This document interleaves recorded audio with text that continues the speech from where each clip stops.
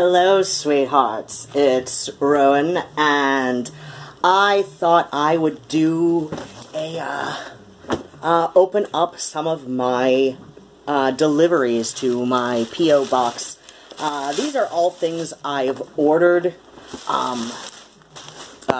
eBay, and Barnes & Noble. But, speaking of Barnes & Noble, I picked this up a couple of days ago.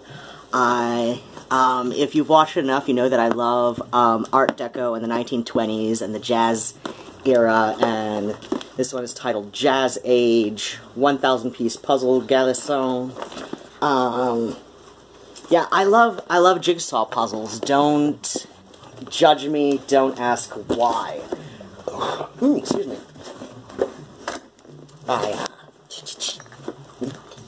I'm drinking the original New York seltzer.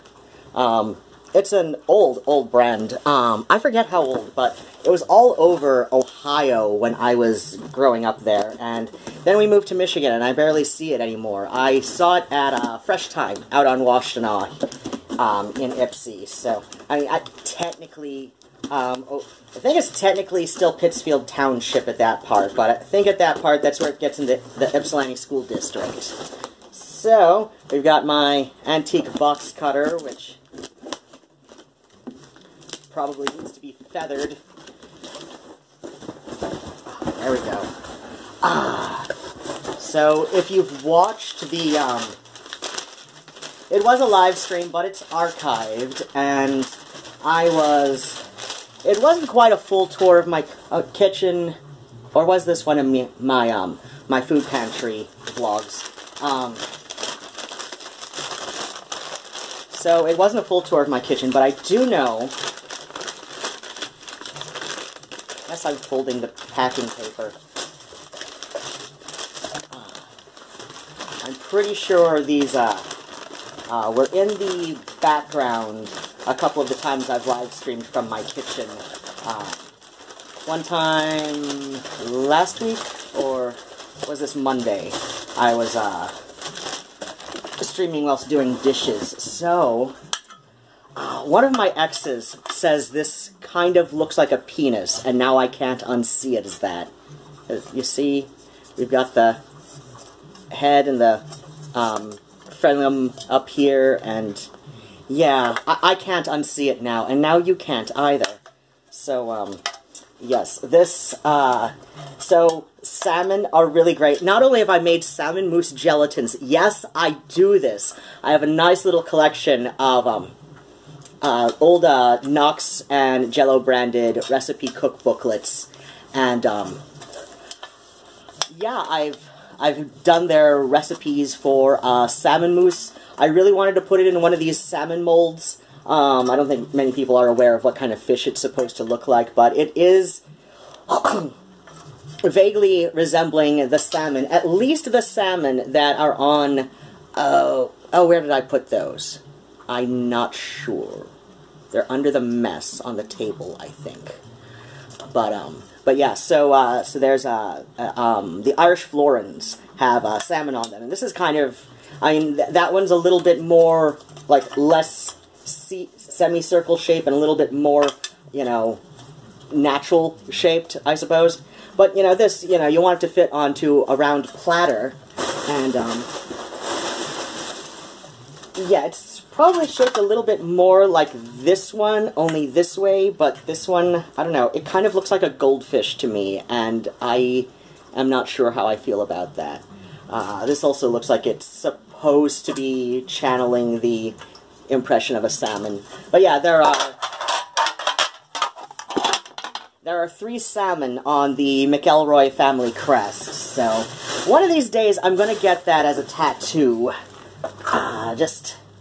That's probably gonna be a pricier one, so it's not gonna be soon yet. I do know what this is, and it's only in a Walgreens bag because I was a dumb shit and forgot to bring my shopping cart with me on my way out, and by the time I got to the bus stop, it's like I couldn't turn back. The bus was maybe 2 minutes away, and it's 3 minutes here from the bus stop on foot, 3 minutes back, so yeah, and there's no guarantee that the next bus that came after that would have got me downtown Ann Arbor in time to hit the post office, so I just carried it under my arm until I got to Walgreens to pick up some medications, and then they, ooh, this is full of peanuts. I've got a big box in my kitchen full of packing peanuts, and these are going to go into that. I gotta pick these up before the most likely cat starts munching on them.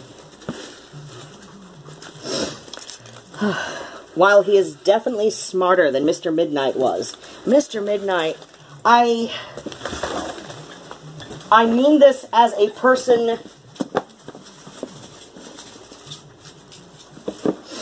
who watched that old Vimeo series called The Specials, and it's about young adults with Down syndrome and other learning disabilities in England, and but my cat, Mr. Midnight, he was the sweetest boy, but he rode the shortest bus, and Murnau is certainly smarter than Mr. Midnight was, but I'm not quite sure how much smarter. And judging by the stuff he's put in his mouth, I don't necessarily trust him not to eat styrofoam peanuts. But this is another gelatin mold. I don't know what the best thing to put in this would be. Maybe an almond milk blancmange with, I don't know, like almonds, maybe chocolate chips in it.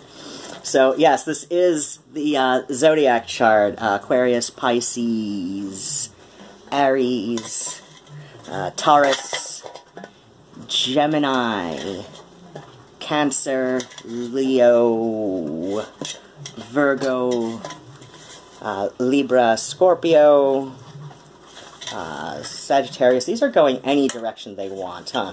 Sagittarius and Capricorn. I don't know why I always forget that one half the time.